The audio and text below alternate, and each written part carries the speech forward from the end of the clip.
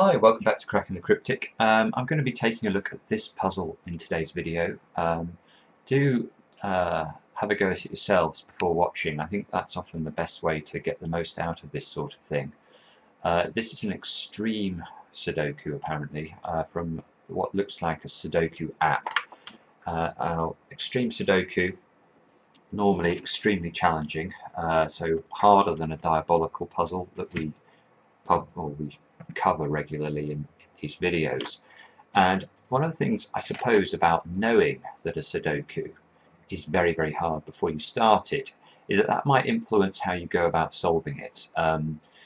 So in particular, if I know a puzzle is going to be brutally difficult, I'll tend to abandon simple pencil mark notation fairly early. So I'll start off by using what we normally would do. So in this block, for example, you can see a 2 is limited to one of 2 positions. Let me do this. Why is there no cursor? Let me solve this. Oh, it will now. Okay. 2 limited into one of 2 positions, therefore I notate that like this, similarly down here. But with an extreme puzzle, this is probably not going to be enough to get us to the end. And so we have to judge when to flip into more, I suppose, comprehensive pencil mark notation.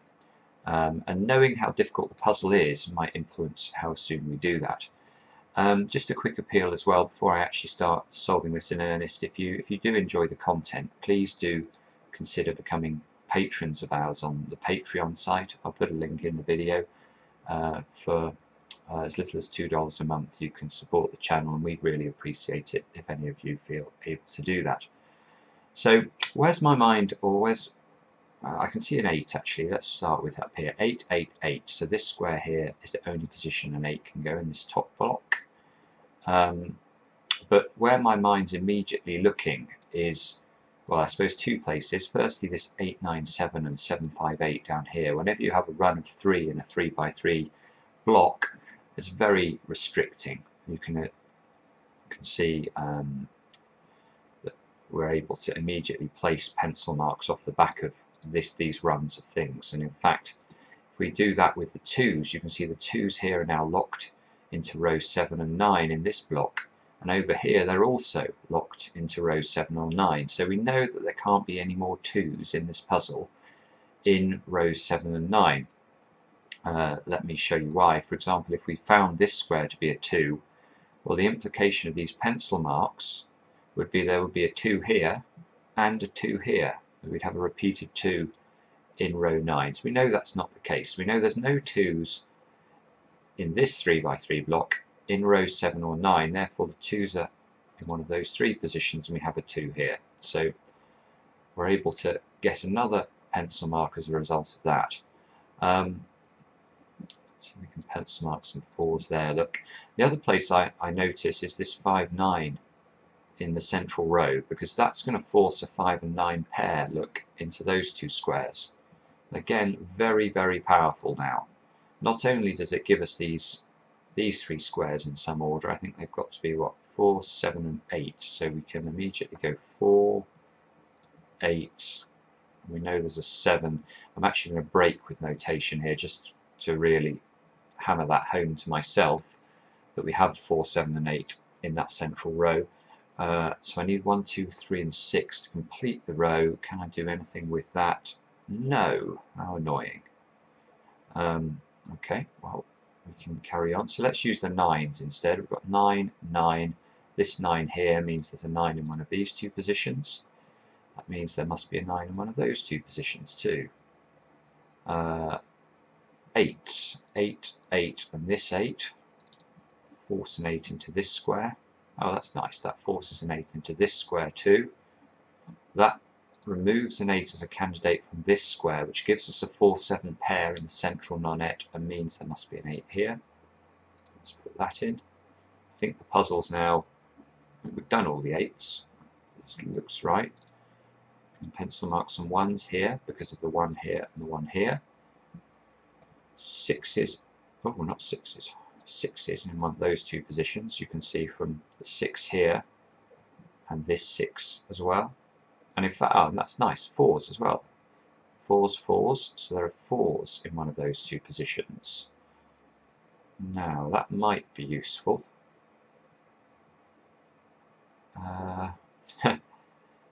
So the place my mind was immediately looking here was column 6, because obviously this 4, 6 means anything we can eliminate from these two squares locks them into these two squares. But you can see, in fact, in column 6 we have nothing useful to do that with. Just check the rest of the row. No, I'm not seeing anything immediate there. 1, 2, 3, 5 and 9. No, that's no use. Okay. Let's use this 4 and this 4 then. You can see that locks a 4 into those two positions in this 3x3 block. And in fact, these 5s, look at that, 5 and 5 here, also locks 5s into those two positions. There's a 4-5 pair now. Now, is that helpful? It might be. So the first thing I've noticed is that we have 5s locked into these two squares.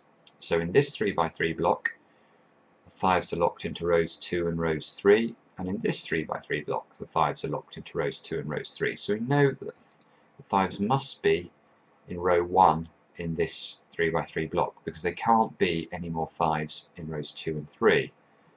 So does that help us? Unfortunately,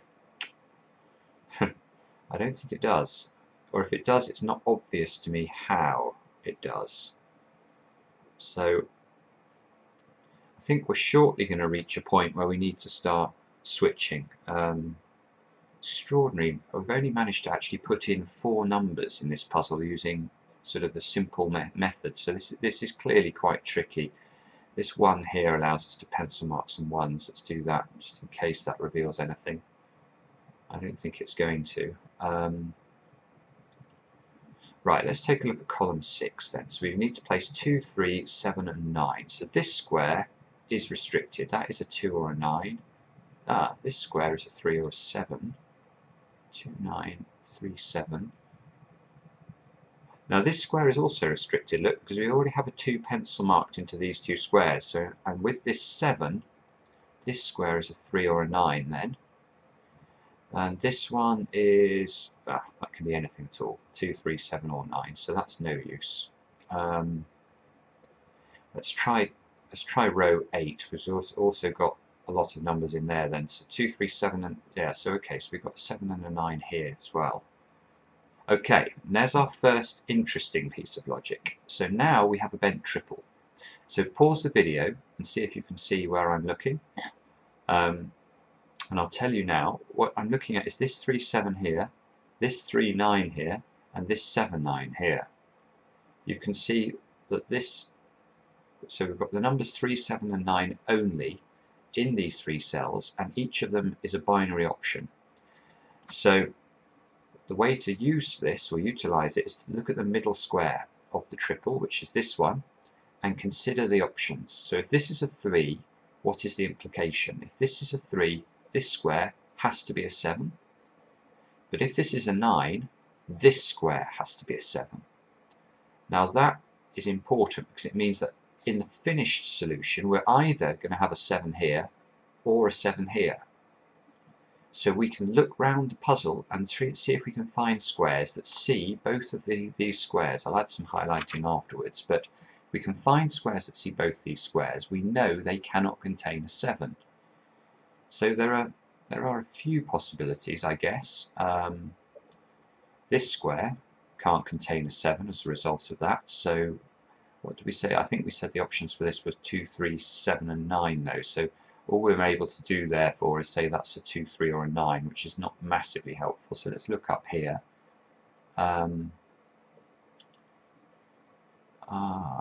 It also seems to be quite open. So the options for this square are 4, 5, 6, 7 and 9. Well, 4 here, it can be a 5, it can be a 6 I think, can't be a 7 because of the Y-wing, can't be an 8 or 9. So this is a 5, 6 pair as a result of that logic.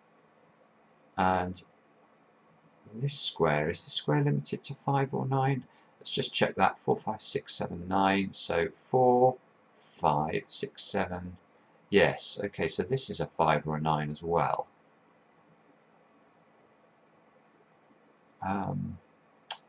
Right, so what else can we do then?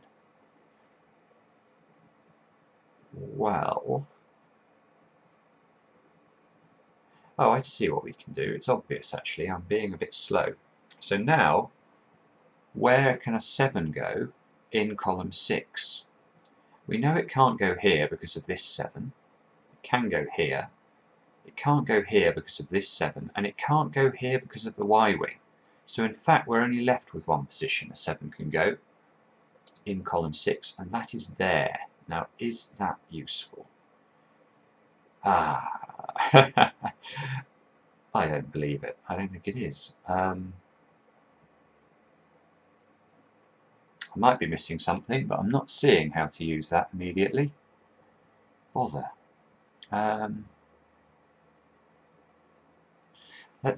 Let's continue and have a look further at this square in particular, because we do have a 5 and a 9 in the column, you can see, and we don't have 5 and a 9 in row 2. So this square, what are the options for this square? It can be a 1, can be a 2, can't be a 3, 4, can't be a 5, can't be a 6, 7, 8, or 9. So this square is a 1 or a 2.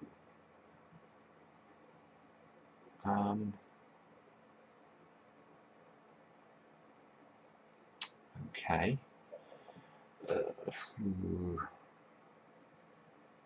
Alright, well I think we're going to have to carry on hunting for more stuff, because I can't quite see how to do anything with that. So let's take a look at column 8. We've got 5 numbers in here, so we need 1, 2, 6 and 9. So this can be 1, 6 or 9.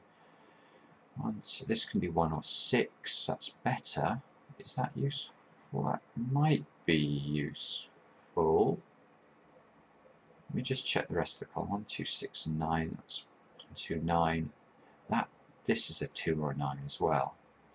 Let's just come back up here though, because now we do have a little, as a simple chain here. You can see it. We start here.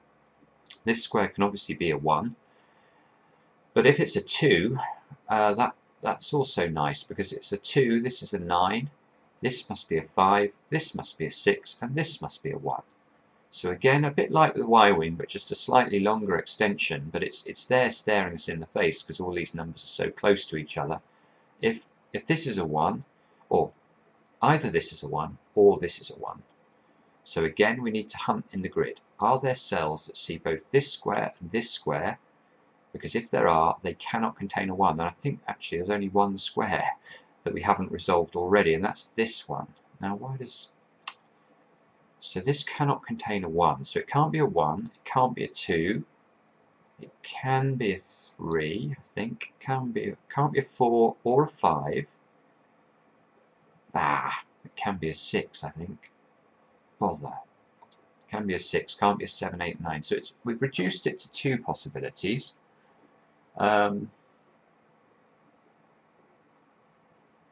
So what are we able to say then about this? Feels like we can use this further, doesn't it? There. Oh, yes, we can. Nice. Yes. Okay. So the fact we've removed a 1 from this square means that there are a few things we could consider off the back of this. We could consider the column and ask ourselves where a 1 could go. We could consider the block and ask ourselves where the 1 could go. Or we could consider the row and ask where a 1 can go. Now, where can we place a 1 in row 3 now? There's a 1 here, look, so we can't put 1 here. We can't put 1 here, there's 1 here. We can't put 1 here because of the little chain we just found. We can put 1 here, but this was part of a 4, 5 double, this square. This cannot contain a 1. So, this is, I think, the only position left for a 1 in this row of the grid. Now, does that help? Well, yes, it does. First thing I can see as a result of that, I'm just looking at this, pencil mark 1 here, but obviously we pencil mark 1s down here, look. So there's a 1 locked into one of these two positions where it can no longer go here. So this is a 1. Now let's have a look at column 8 again here. We need 2, 6 and 9. And we have a 6 here. So now this square must be a 6. In fact, we can pencil mark 6's there, but we know this is a 6. Now the moment this is a 6, this is a 9. Now this ought to be quite helpful now, I'm hoping. 9, 9. Let's complete the pencil marks. We know now this is 2 and 9 in some order. Therefore, this square must be a 3. Therefore, we can pencil mark 3's into these two positions. There must be something we can do as a result of this. So 2, 4 and 9 now to place. Where can the 9 go? In row 9, well, you can see we have a 9 here and a 9 here. So the only one square left for a 9, that's there. That means this must be the 2. Now we can unwind. Earlier on we said there was a 2 either in this square or this square. And now this 2 here forces that to be this square. So this is a 2. Remove the 2 pencil mark. This must be a 4 to complete the row. And now you can see that there must be a 4 in one of these 3 positions. Don't know which one. Oh, in fact, those 2 positions, so I can pencil mark it. And that removes the 4 as an option from this square. So there's only one space left that a 4 can go in now in this 3 by 3 block. And that's this square. So let's put that in. That resolves the 4, 5 over here. 4, 5. Oh, I think the puzzle might be solved now, because now we've chained into this lot. And we've already done some work on this and seen all these cells affect each other. So that's a 6, a 3, my phone's ringing, this is not a good time. This 6 here means this is a 6 and this is a 4, this is a 4 and this is a 7. This square here I think we said was a 7 and 9 as part of the Y-wing, so this is now a 9 and this is a 5. And I'm not going to bother to finish off the rest of it. I think this is solved now. It looks to me like it's completely fallen apart. So if you want to, do use it as an exercise just to see how quick your finishing skills are. But 2 little tricks there to crack an extreme level Sudoku. We needed the Y-wing, which wasn't too hard to spot. And then we needed this little chain at the top here to give us this 1. And once this 1 was in the grid, the whole thing flowed beautifully. So thanks for watching. If you enjoyed the video, please subscribe to the channel. We really appreciate that. Do leave comments. Do send us puzzles you'd like to see us solve in these videos. You can reach us either on email, which is crackingthecryptic@gmail.com, or on Twitter, where our hashtag is @crypticcracking. Thanks a lot. We'll see you again soon for another edition.